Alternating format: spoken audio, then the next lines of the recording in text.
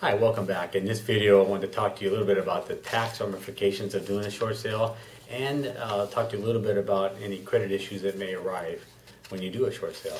So from a tax perspective, when you do a short sale, there is a difference that I mentioned in the previous video that you want to get waived, and that's the deficiency. However, whatever that number is, you will get, and the banks are required to issue what's called a 1099-C, which is basically a cancellation of debt. And that's a federal form, and there are some exemptions to this, so which would relieve you of the burden of having to pay the taxes.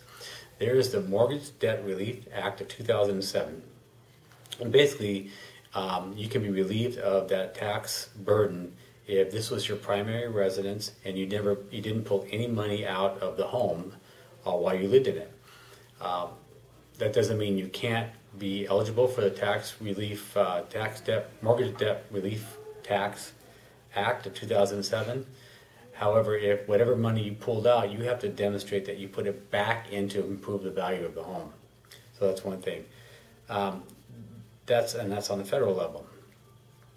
What they did on the state level is they released this year, or signed into law this year, California Senate Bill 401, and that was passed in early 2010, and that's going to be valid through 2012, into 2012, as with the federal law.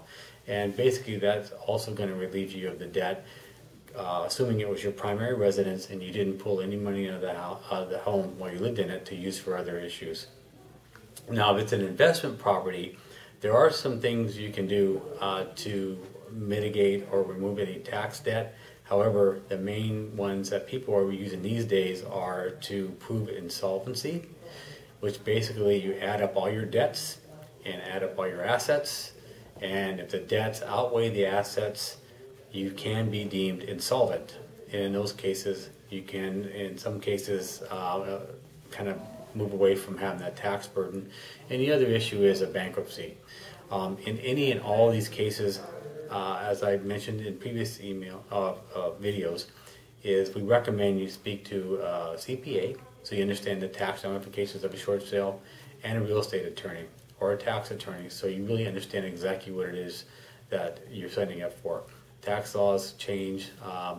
Congress votes in new laws and legislature all the time, and it's good to talk to someone at the moment that you're making your decision. Now, there are some credit implications to doing a short sale. Basically, it will damage your credit. Every case is different, and a lot depends on your credit history, but we've seen people who've had as low as a 50-point hit to their credit and as high as a 250-point hit to their credit. So it really has to do with your specific situation and your credit history.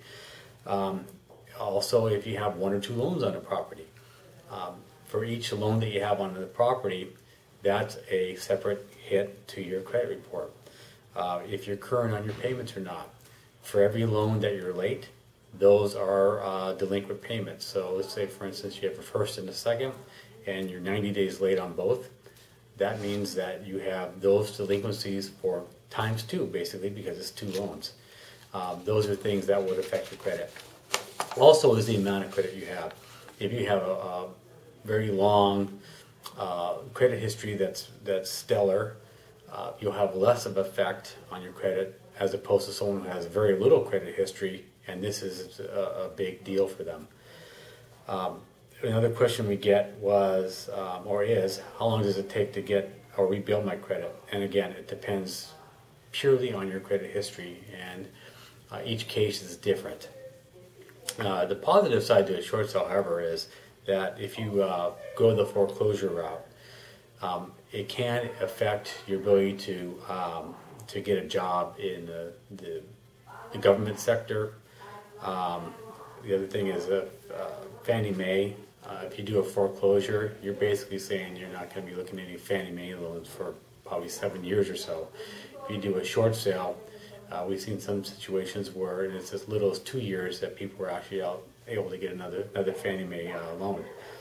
But what we always recommend you do, again, is talk to a professional who helps with credit, and there are credit repair specialists everywhere. and we recommend you talk to them and see what you can do to repair your credit after a short sale. In most cases though, we find that doing the short sale route is less detrimental to your credit as opposed to a foreclosure. That's it for this video. See you in the next one.